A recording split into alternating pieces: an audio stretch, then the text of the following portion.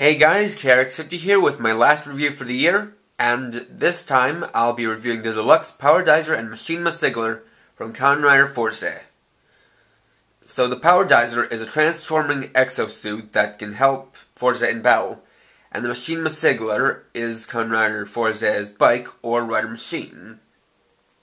So the set includes the two things that are specified in the set name, which are the PDG-3000, aka the Power Dizer, and the ORB-40F, aka the Machine Massigler.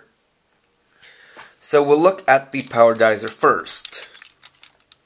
So we have it right here, and most of it is in this orangish-yellow color of plastic. I say orangish-yellow because it's not quite yellow, but it's not quite orange. The thing is that it's a yellow color that leans very much towards being orange. So what we've got here is a very robotic body structure. It's a little bit kind of gorilla-like, or at least not quite human. We've got the front section here, which makes up the main cockpit. We have this kind of a face shield here, which has this kind of white border with a little bit of this glossy blue paint covering these two kind of window panels. This red, maybe siren part up here that is painted red. This black piece here. Also coming down, we've got some details on these two front sections. Some kind of vents here that are in this gunmetal metallic gray paint. This main black part with a little bit of orange yellow paint, and these little vents that hide the speaker, which is right in there. We have the two shoulders, which are identical and symmetrical to each other, which consists of these kind of curved parts with some little bits of painted white at the ends. A little bit of what would seem like kind of caution striping, though these black pieces aren't just painted on, they're also molded and they're molded to be raised. And going down, we have the arms, which have a little black piece right here, and the hand pieces here. Moving down, we have the waist joint, and it's pretty interesting how it has this really bulky upper torso, and yet it comes down and has this pretty thin waist. Also has the hips and the legs, which are bent like this. They don't go straight, they rather bend forward and then bend back a little bit. Coming down to the feet, right here, which has more of that plastic and more gunmetal metallic paint. As well as the feet, which you'll notice are wheels, as well as you'll see wheels on the knees. Moving right to the back, we have this jet booster piece, which will come into play more so later. A little bit of green right here. At the back of the arm, which have some silver striping there. These pieces here, see the back of the hands. And we have the back of the legs, back of the feet. And that's basically all basically all the details you have. But it is a lot of detail. There's even a little bit of black paint in on the sides of the hips, right there. So articulation-wise, you might not think it would have that much, but surprisingly, this really has a pretty good amount of articulation. The arms rotate 360 degrees, bend forward at this shoulder joint, or elbow joint, that much, can swivel all the way around like so, bend out this far, and then can bend back. Even has a little bit of shoulder movement as you move the shoulders up and down like that. There's also a secret joint where, by just going under here, with this you can actually fold out a couple of hands. And the same goes for this side.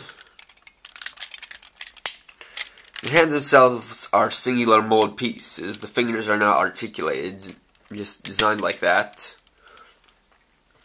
In the waist you have a little bit of outward movement. It goes just in two positions. The legs go forwards a little bit, and the backwards movement doesn't have another joint until that point, and that's for the transformation. The leg has another joint that goes out like this.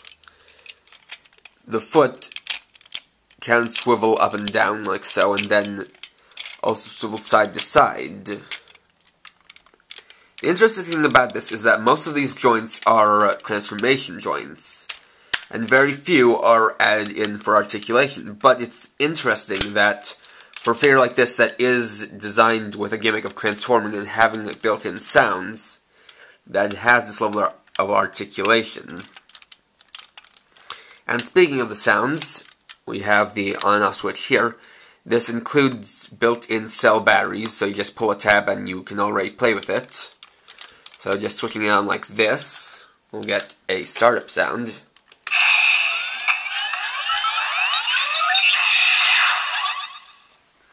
And so the sounds are all activated through this here, which is a button. So pressing it once will get you this sound.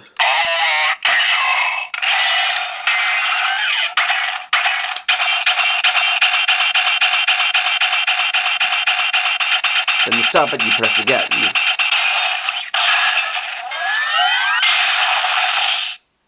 So that was a kind of... So it started out by saying its name, and then it started with a build-up running sound, and then pressing that again, you got kind of a tacking sound, which is most likely a tackle. So there's that, and then a secondary sound you have for this is pressing again.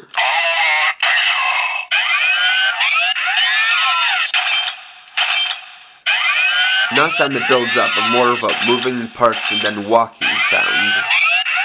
Then stopping again.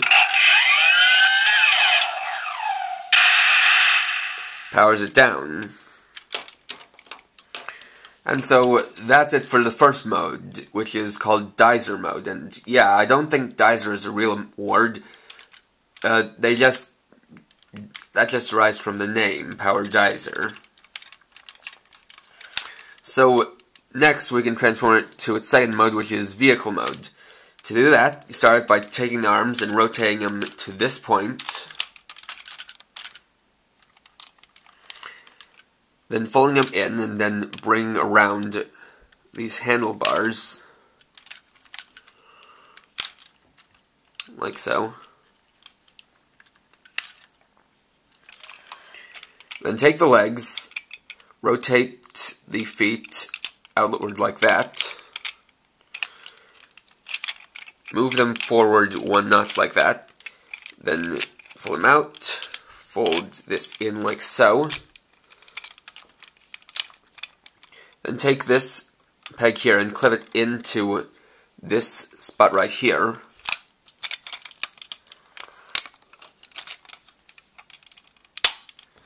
Just like that, and do the same with the other one.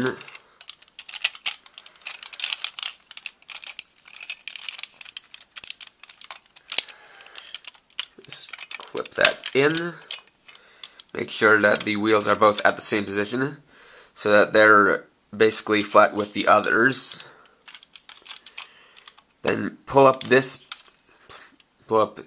piece to become a seat backing, and pull out these two feet panels or footrests. And there you have it. Accidentally knocking down that in vehicle mode. So here it's designed kind of like a lunar rover, which of course fits in with Fourze's space theme.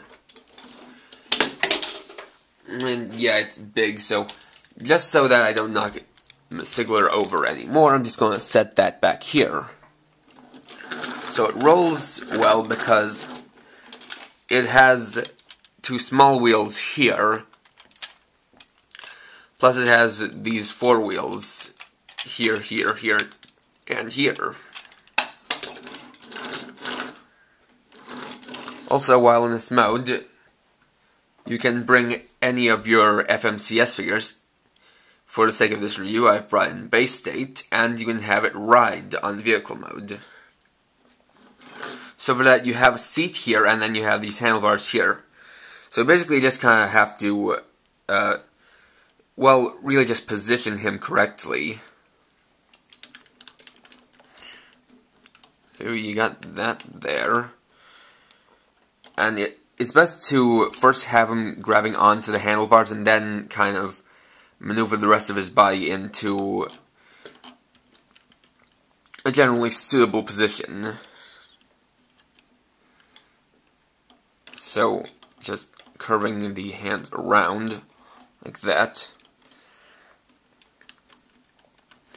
And getting the other one.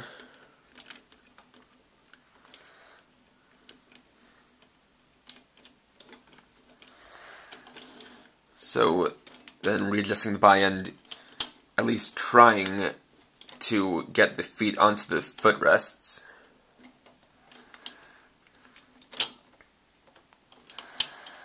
There is a thing that this does kind of highlight.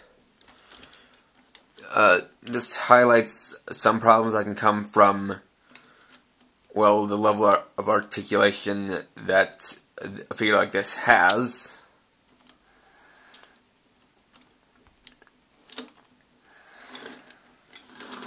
You are kind of forced to have him kind of positioned like this. But like that, you do have him riding on vehicle mode. And vehicle mode also has a sound to it. So you just press the button again.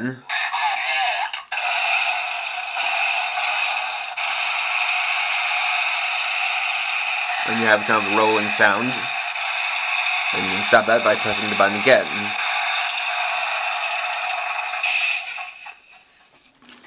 Although the interesting thing is that at this point in the so far in the series, not once has Fourze actually ridden on the Power Dizer in vehicle mode, namely because it's actually primarily remote controlled.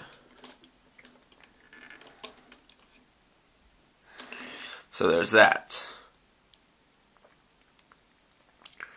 Despite that, it is a pretty cool vehicle mode and does make a good use of the design and has a nice transformation there, but that's not the last of its modes. Specifically, this has 3 modes. So now we can change it into the 3rd mode. So to do that, you store back away the handlebars. Just like that, and fold back in the footrests. Then you go on to come here, detach the wheels from the main body.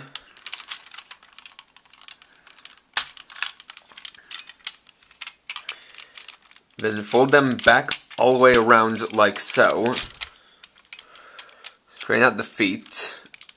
Kind of flatten them out like that, and then fold them in like so. And do the same on the other side.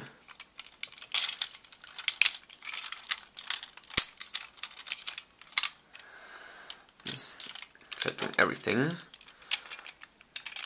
like that, and folding it all the way like that. From there, you fold out the arms all the way like so, turn around like that, then fold up the arms like this, and you'll hear that sound, then click it into place. And now you have its 3rd mode, which is tower mode. So here, it's become a launch tower. like this. There's also a hinge that allows it to bend forward like so. And that will actually come into play later. For now, I'll set this aside and move on to the bike. So this is Fourze's rider machine, the machine Massigler. And immediately that name comes off as being kind of weird, but from what I've learned, it comes from the Japanese word that basically equates to full speed ahead. Now, like just about every rider machine, this is modeled after a real-life bike, specifically modified from a real-life Japanese motorcycle. For this one, it is modified from the Honda XR250R,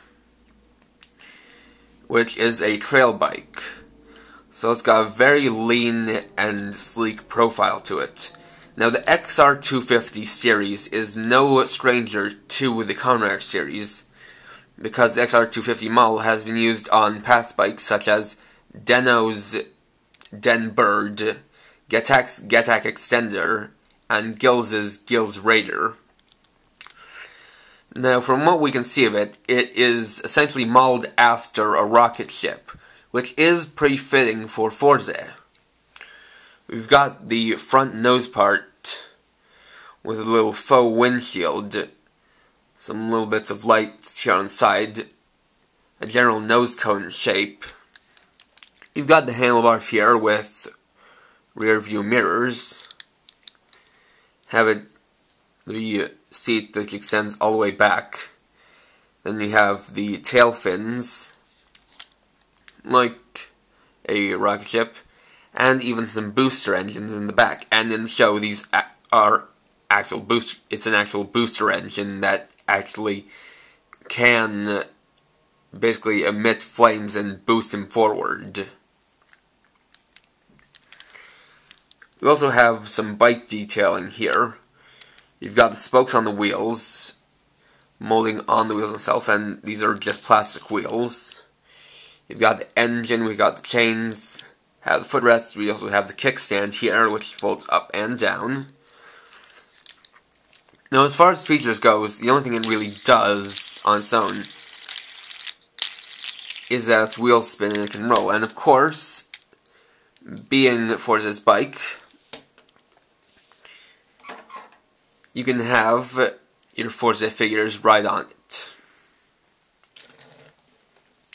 So, getting him on there, just going to, once again, position him so that his hands grab onto the handlebars. With one there.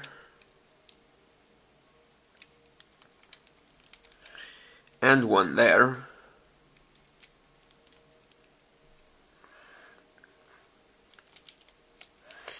Then kind of just reposition his body so that it's a generally good position that actually has him sitting on the bike.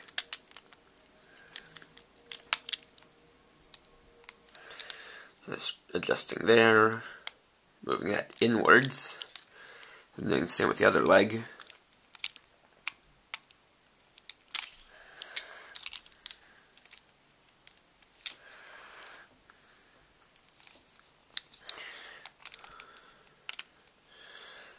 And just getting him like that, straightening out the body.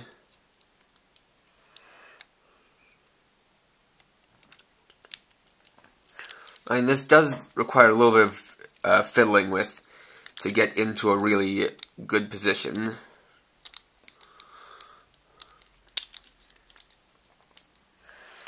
Just kind of gotta straighten things out and make sure that he is really holding on to the handlebars.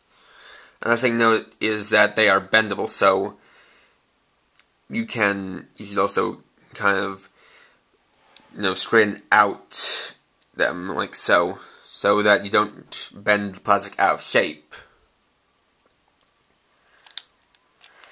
Now, one thing I suggest is to try to have his legs close into the sides of the bike and have it so that you have his ankles basically in front of the footrests. Especially for what I'm going to be showing you guys next. So, you can see that he does fit on the bike quite nicely.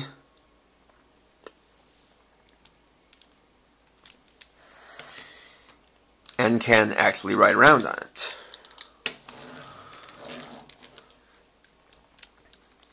However, the reason why this was included with the set is because the machine Massigler is compatible with the Power Dizer in tower mode. So for this, you're going to want to set the bike. Well, first you're going to want to put up the kickstand, then set the bike on here,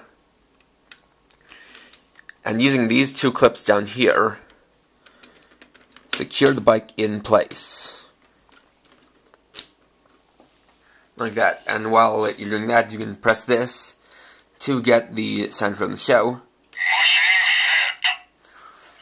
So that's the sound it makes when the bike attaches and just rides on and attaches like this. Now, while it's set down on this in the show, the Power Dizer has missiles that come from back here, but there is nothing on the actual toy to represent that. But that's not really all that bad, because that's not really why it attaches. The real reason why it attaches starts by putting it back like this, and you clip in the boost rocket right back here where you saw a peg earlier on. So this is why I said it was important to have his ankles by the footrests, so that way he doesn't fall backwards. Because if you have him positioned in some ways where he doesn't really have all that much to hang onto, he may sometimes fall back if you're doing it like this. So like this, you have him in this position where the bike is head pointed straight upwards and he's running on it. So for that, you get to the proper sounds for this mode. So pressing the button once, you get this. And then you get some basic warning sounds. So to follow it up, press the button again.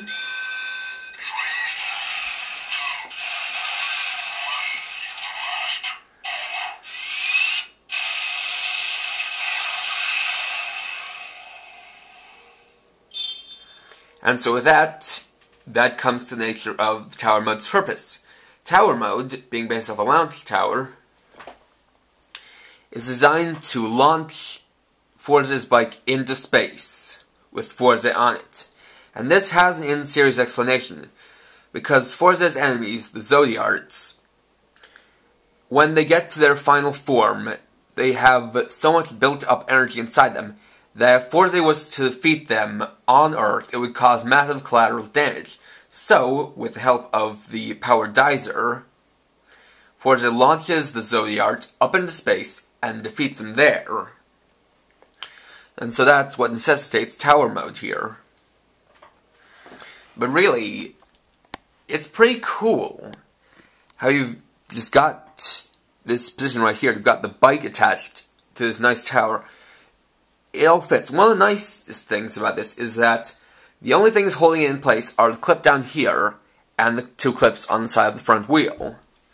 You don't have this kind of big array of things holding onto it. So it looks really nice like that, and it is really even cooler when you have the figure attached like that. Because you can basically replicate scenes of him launching into space in the show. And it's really a nice thing. It's really a nice and cool thing that Fourze, being astronaut based, can actually be launched into space like an astronaut. And of course, you can just unclip the bike on the sides like this and just attach it, like so. If you want to, you can even use the sounds. Well, I'll show you.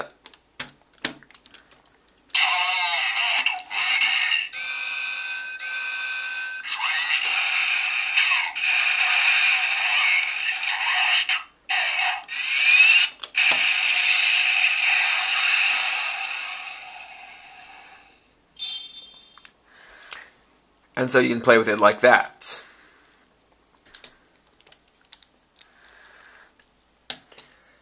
And a nice little feature about that sound is, you know, at the end you hear that little gleam sound. That's a kind of neat little thing. It's, you know, if it's kind of one of those things that it's kind of cartoonish in a way, because it's kind of like the sound of those kind of, you know, kind of twinkles in the sky when something is launched really high up into the air that goes out of sight. That's a nice fun little sound effect there.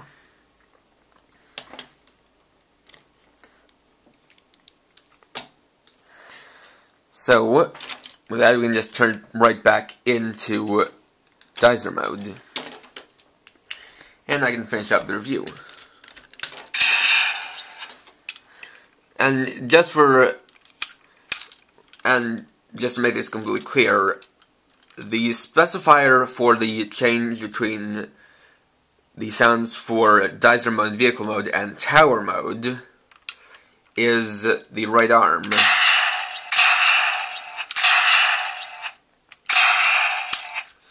So getting that back there, and repositioning the legs.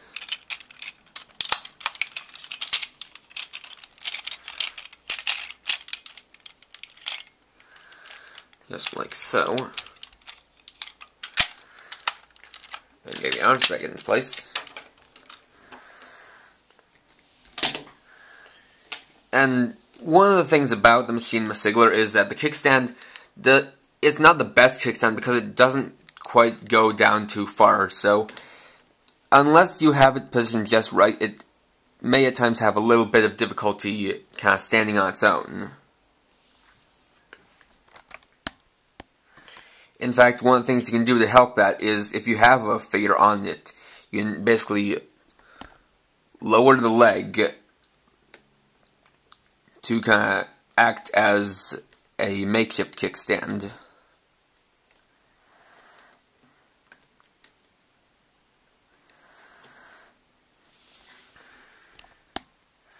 Like so.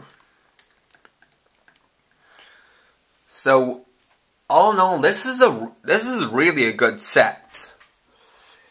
I mean, at this point, it's the only way to get a big figure-sized version of the Machine Massigler, and this is probably the only real toy version of the Power Dizer that's going to be made. And this could even hypothetically be used for upcoming SH Figuarts Fourze releases, because from what's been shown, the FMCS figures are in scale with SH Figuarts figures. So even though the bike is designed for FMCS Fourze, it can be used with Figuarts Fourze. Plus, it is really nice that the Power Dizer has the three modes transformation, the compatibility with the bike, all the sounds included. Plus, it has a pretty good amount of posability. And in terms of size, it's interesting because it's kind of a medium-sized figure. It's bigger than an action figure, but it's smaller than something like, say, a Sentai Robo. So it's the kind of thing that you can display on a shelf, and even pose on a shelf. And plus, the bike is a really nice companion piece to both the figure here and of the FMCS figures. So if you have the FMCS figures, or if you plan to get the Figuarts Fourze figures, then I would suggest picking this up. On its own, it is pretty good, and the good thing about it is that it includes everything you need to play with all its functions. So, really, it is something you can buy on its own, but I would suggest buying this as a companion piece to the Fourze figures. But overall, it's definitely a very fun set, and really worth buying and worth playing with. So thanks for watching it throughout the year of 2011, and I hope to entertain you guys more in the coming year of 2012. So, see you guys then, and for now, Happy New Year's. Or Happy New Year. I guess with the end of the year coming, I am a little bit flustered. I mean, it's the end of the year. So, you know, it's pretty big. But overall, I hope you guys enjoyed my reviews this year, and I hope you guys enjoy my reviews next year too. So, thanks for watching. Please rate, comment, subscribe, and share my channel for more videos. And until next year, this is KRX50, writing off.